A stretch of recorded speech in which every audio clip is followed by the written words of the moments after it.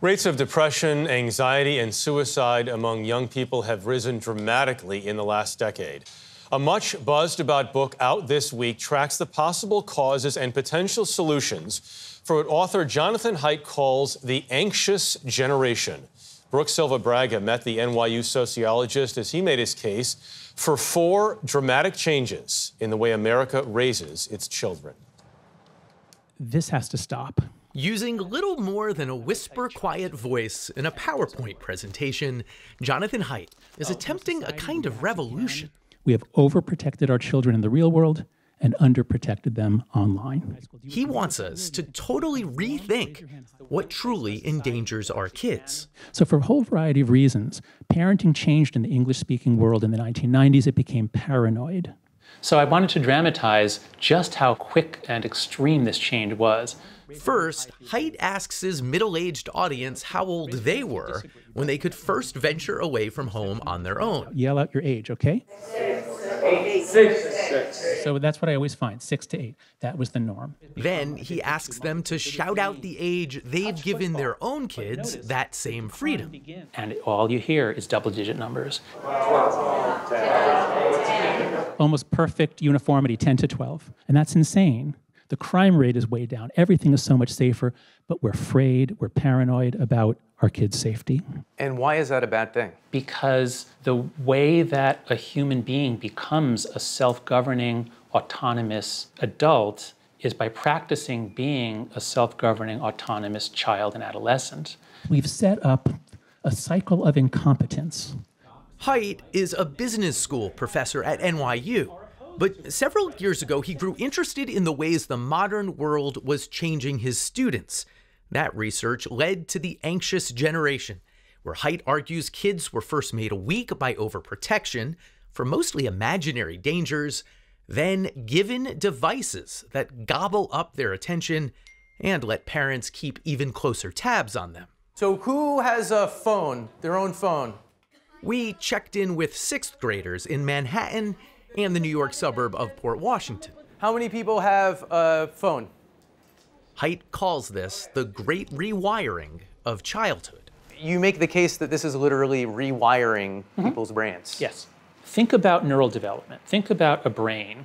The neurons feel their way out and they develop based on feedback from experience. But what happens when kids, instead of playing with blocks and each other, they're on screens all the time?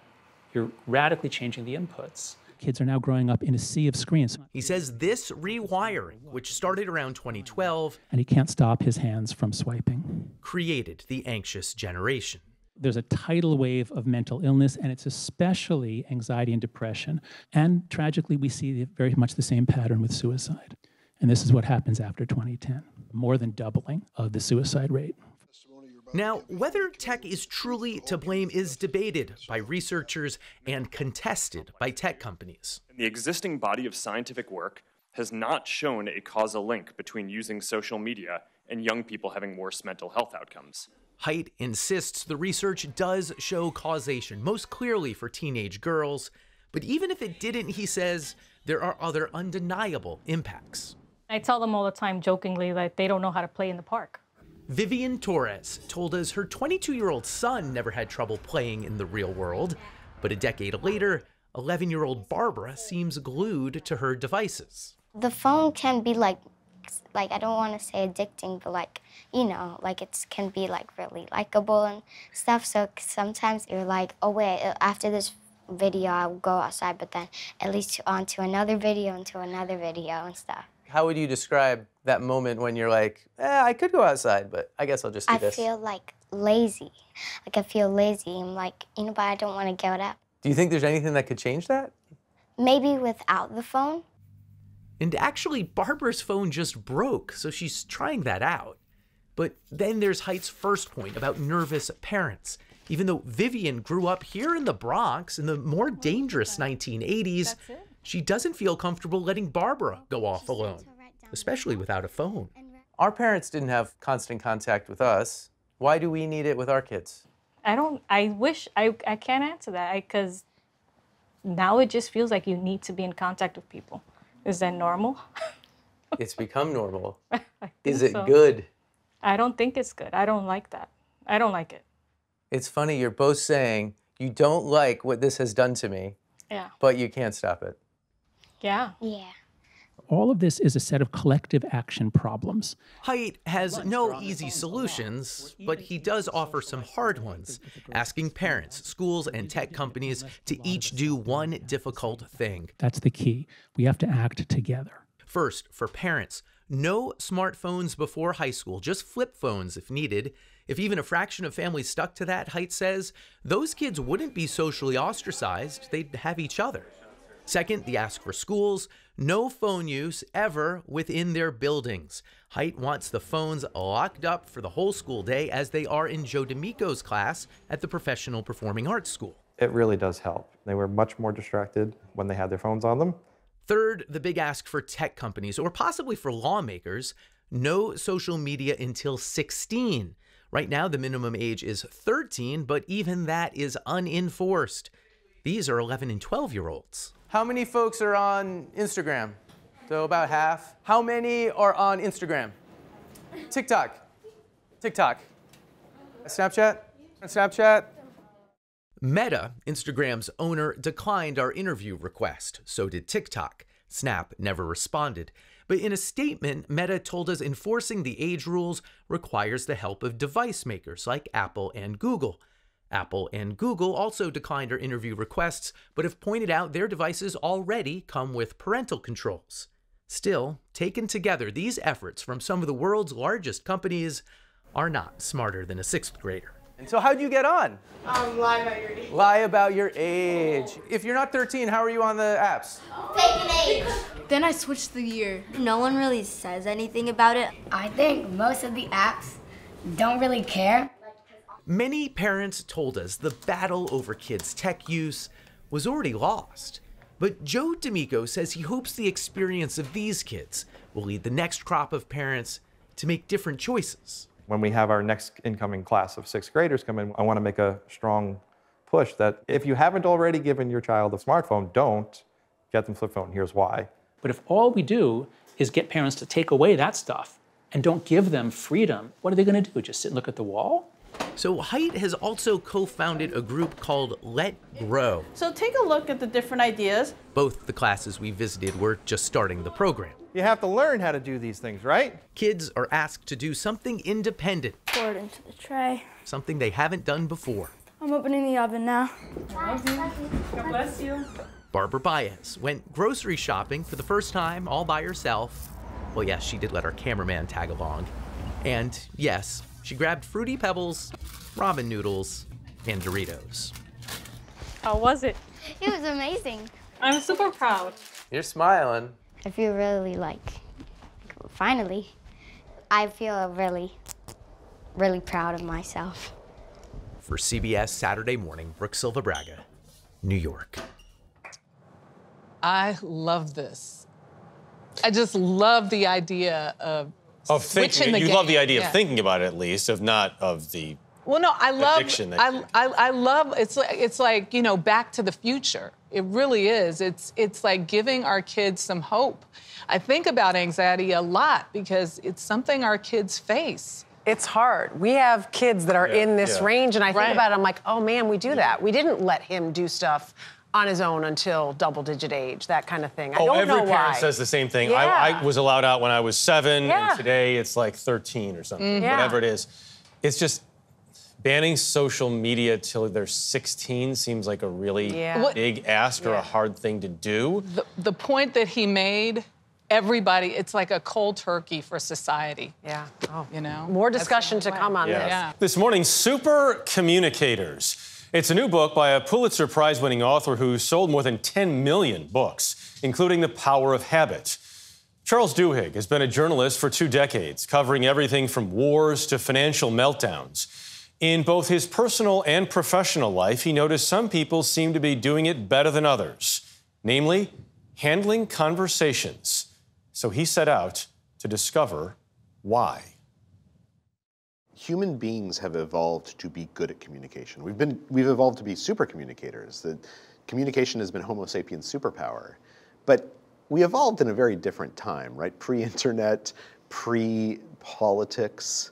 Charles Duhigg believes in the last few years, humans have abandoned our biggest advantage. We've forgotten how to communicate. Some of the things that we used to be so good at have fallen out of our lives. Super Communicators takes a look at people who seem to be able to connect with anyone and why they're so good at it.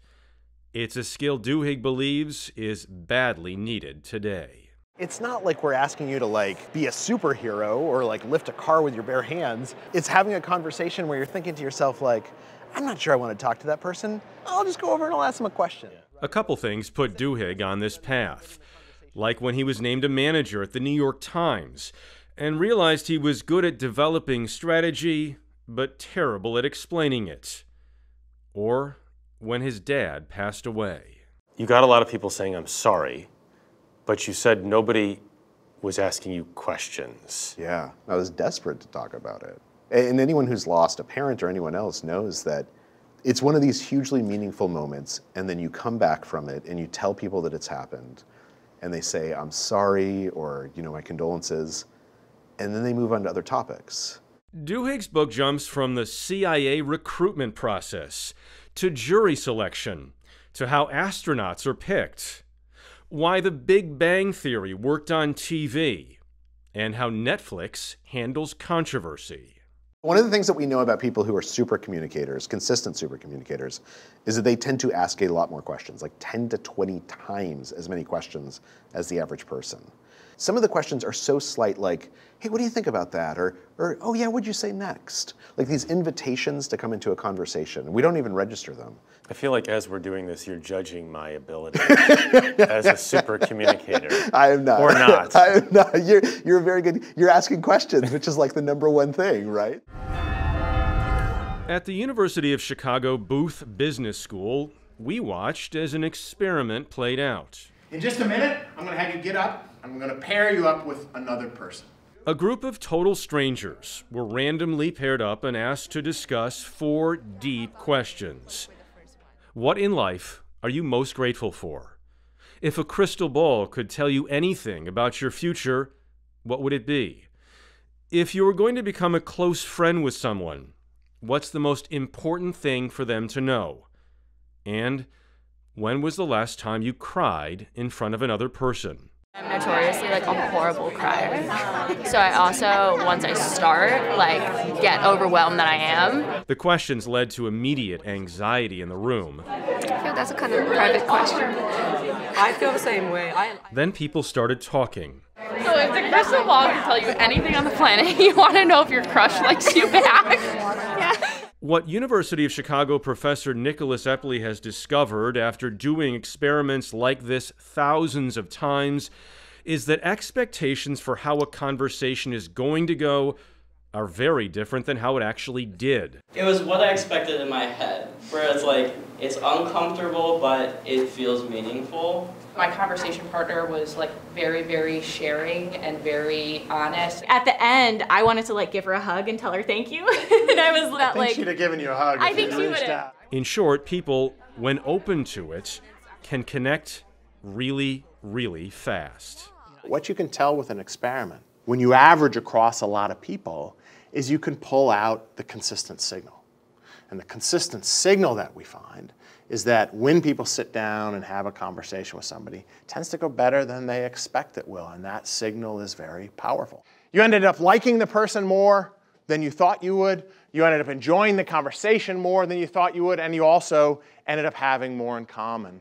Everybody thinks that the person they've assigned to is their soulmate partner. Yep, absolutely. And it would have happened with the other person. In all likelihood, to a similar extent.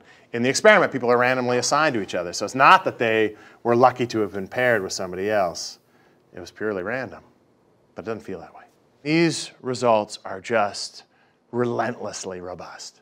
We see this over and over and over and over again. Why does this subject fascinate you so much? Why would you study anything else? How can it not? We are fundamentally social human beings. Yeah. We are built down to the ground to connect and engage with others. But it strikes me there's just a fundamental paradox at the core of social life. We are happier and healthier when we connect with others. Yet look around out in the world. There are lots of opportunities to engage and connect with other people that they just don't take. Almost any time you're considering reaching out and trying to connect with another person in a positive or meaningful way, we hold ourselves back a little too much. When we're able to super communicate, are there things that are happening to us physically, not just mentally? Yeah. So in this conversation, we're having a conversation right now, neither of us are aware of this, but our pupils have started dilating at the same rate. And our breath patterns have started to match each other, and our heart rates have started to match. And most importantly, your brain waves, your neural activity, is starting to look like my neural activity and vice versa. Within neurology, this is known as neural entrainment, that we become neurally synchronized. Are super communicators born or made? Super communicators are absolutely made, and anyone can become a super communicator. We all know these people, right? They're the person that we call after a bad day who makes us feel better. Yeah. Our brains crave connection.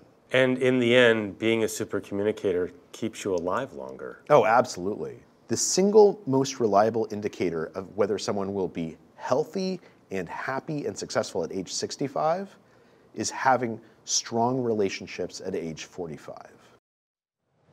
So they do these experiments on people, and first you talk about extroverts. They ask extroverts what they think the best part of their day is going to be. And the extroverts say, when I spend time with other people. They ask introverts, and they say, what do you think the best part of your day is going to be? They say, when I'm alone, right?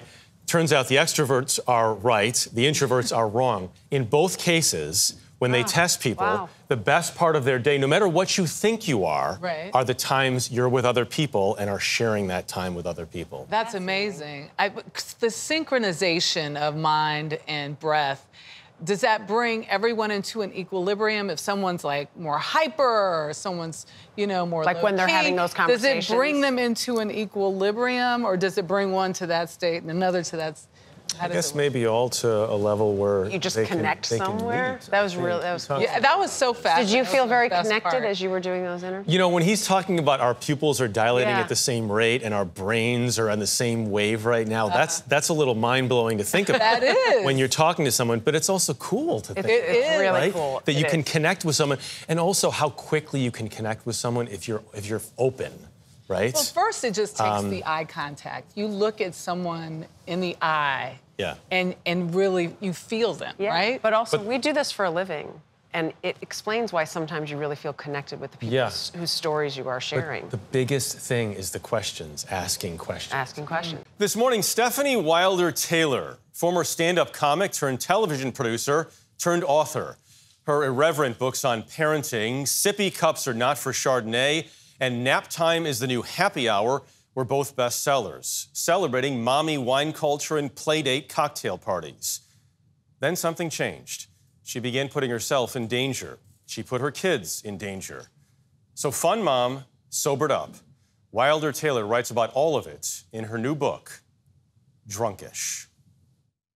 I remember going to parties like pretty much every weekend. Stefanie Wilder Taylor has never had a problem being the life of the party, especially when she started drinking at the age of 14. When I drank, the very first time, I'd never kissed a boy before, and I was on this double date with my friend, and they brought some beer, and I remember having a couple beers and feeling like, oh my God, like I could do anything. And it gave me this good feeling of like, oh, I think I could do this. And you did. That's a powerful feeling, yes. And then I had my first kiss. Her drinking over the years accelerated, along with her career. All right, let's do this. From stand-up comedy to working on TV game shows, Wilder Taylor was a blast. In her late 30s, she became a mom. Alcohol had always been a part of my life, and I always thought of it as fun. And when I had a baby, a lot of my entertainment options didn't seem open to me anymore. And I felt this anxiety all the time of like, oh my gosh, my life is so different. I don't get to see my friends. A lot of my friends were stand-up comedians who were still going out every night. And I think that I turned a little bit back to drinking as a way to cope. I was having postpartum anxiety. Having a baby, though, it is a little stressful, so I've gone into therapy. You know, it wasn't that I was feeling trapped, it was just that I was feeling very lack of freedom. I'm not sure I'm seeing results. It's aromatherapy, and Did you get a sense from other moms that they felt similar? Well, that's trapped, the thing. lack of freedom? So I started a blog, and I realized quickly that a lot of moms out there in the blogosphere were talking about their wine. Her blog became a best-selling book. Sippy Cups Are Not for Chardonnay. I actually wanted to call it Sippy Cups Are Not for Scotch because it's such an emergency drink, but then I thought, you know. That was followed by Nap Time is the New Happy Hour. When you look back on those books, do you feel bad? No, I don't. Wilder Taylor says she wasn't telling people to drink and she wasn't offering recipes, but she was, as the books continued to sell, thinking privately about how much she was consuming herself, usually convincing herself she was fine.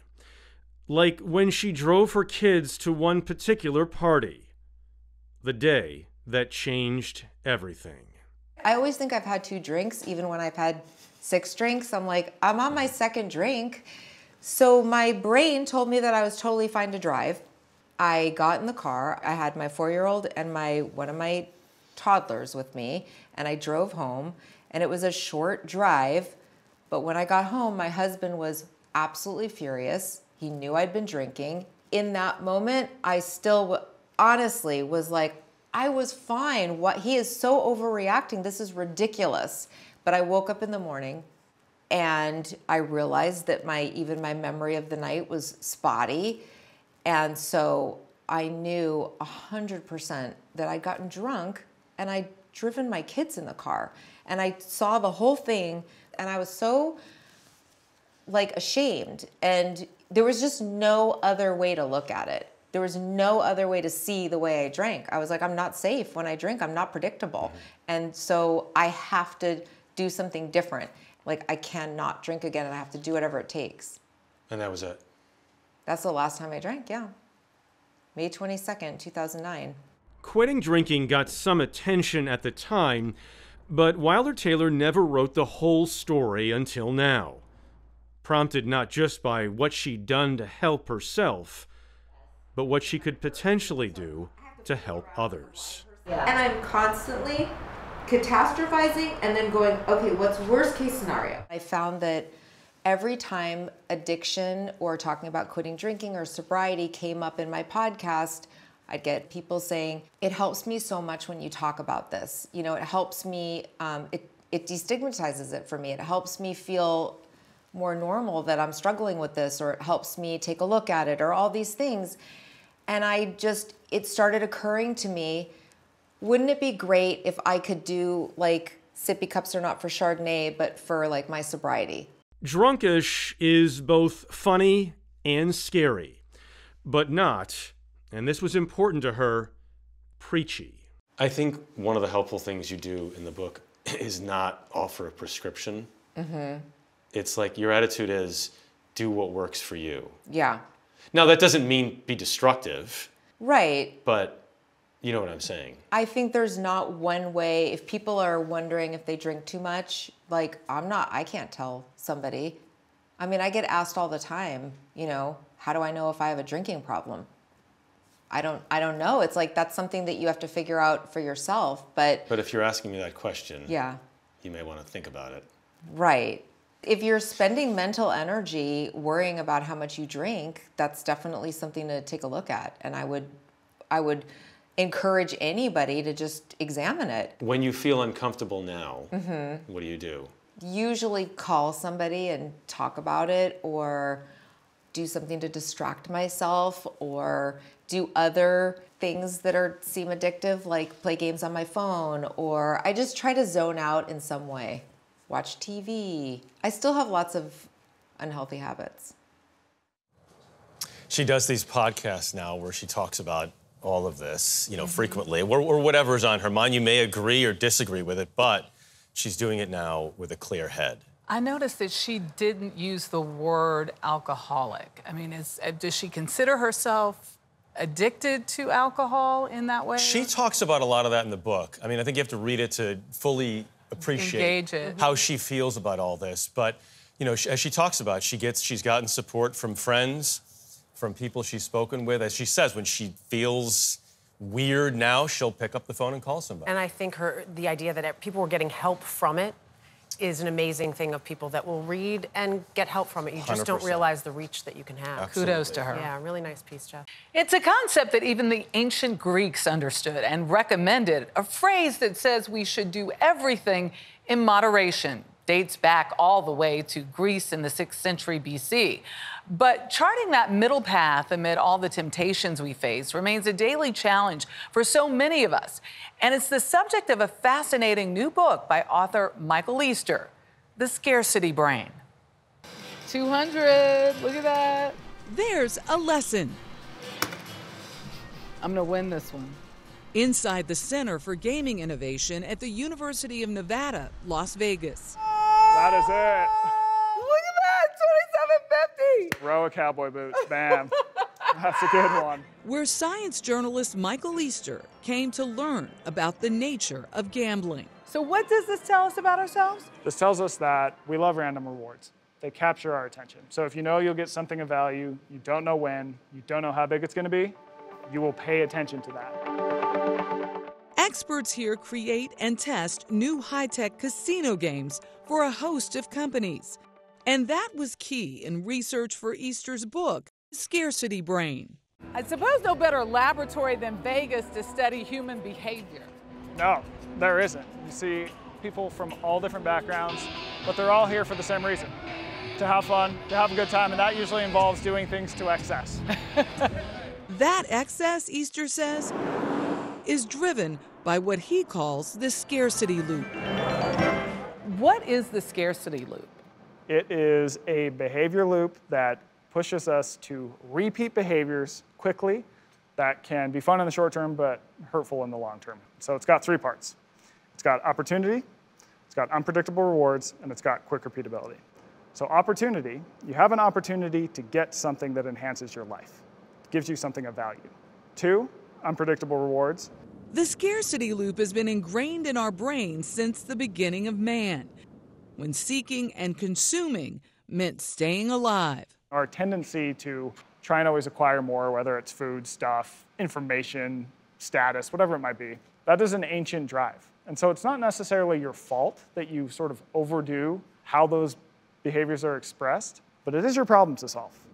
A difficult problem to solve in our world of evolving technology, where services and apps purposely use scarcity cues. It's everywhere. It's in social media.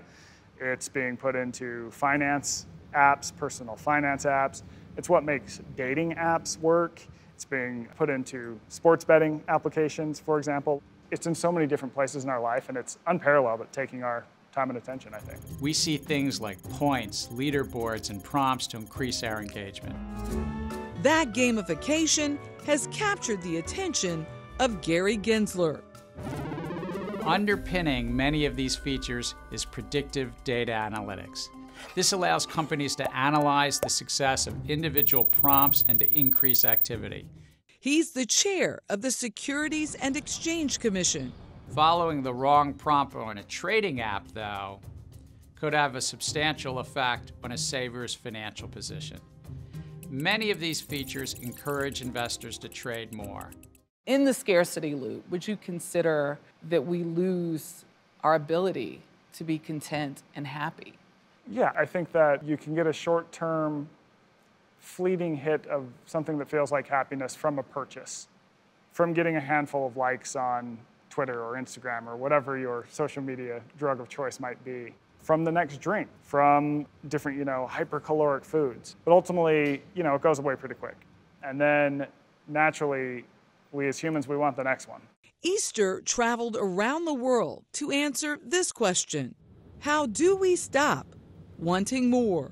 First is just by becoming aware of it. The second part is that you can change or remove any of the 3 parts. So you can take away the opportunity or change it. It's like if your cell phone is your problem, well, even just keeping your cell phone in the other room, as simple as that sounds, that barrier to entry of time and the ability to not just pull it out like you're a gunslinger, will tend to lessen the time you spend. The third step is about our environment and why we escape into the scarcity loop in the first place. A study of pigeons found that the birds will choose to gamble for a jackpot they probably won't win instead of playing a more predictable game, especially if they're isolated or bored.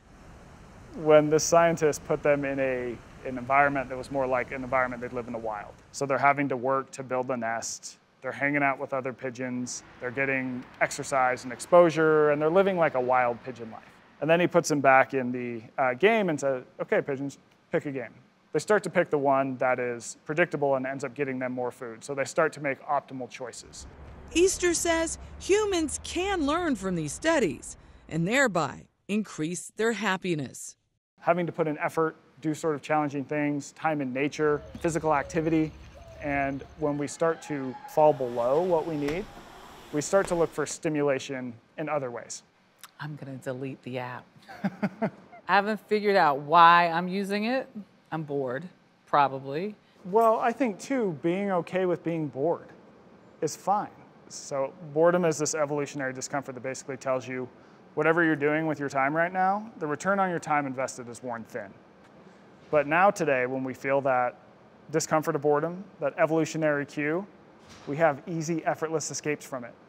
We can just, boom, Candy Crush. Boom, I'm gonna check my email for the 99th time today. Boom, did I get one more like on Instagram or whatever it is? I think that when we look back, we often regret these behaviors. Hacking the scarcity loop can be as easy as stepping outside. It could be some thing you do in nature that gives you big rewards, like fishing. You could gamify fitness in a way, and that would give you a benefit over the long term, right? You go to the gym, you're like, I'm gonna do this exercise every time I go to the gym, and I don't know if the number will go up or down. I want it to go up, but I'm not sure what's gonna happen. So then you go and you test yourself and you go, oh, it went up, this is exciting. And for a lot of us, staying in the moment might just be the cure to our need for more. I think in the grand scheme of time and space, although we still have many problems societally to solve, when you look back on how far we've come in the last 300 years, I mean, it's amazing to be alive, like full stop amazing. And we often don't stop and appreciate that. And so appreciating that, I think, can give you gratitude, and that really can enhance your life in the moment. Was this not the perfect assignment for someone? Did you learn something? I learned so much. I mean, just first of all, who knew about pigeons? You know, I love that pigeons are gamblers. They're the Vegas of the natural world. Right? Yeah, it's awesome. But I learned like just the awareness that why you're doing it just kind of just piqued my ability to say, okay, let me take the opportunity away from me. Okay. You know, those are the keys. Now, I did delete the app. The question is, did I go back and put it back on? Yeah. Or find a different one to use. Yeah. And it's just interesting that he points out it's okay to be bored. Yeah. That was another That's key. hard. That's when you find things.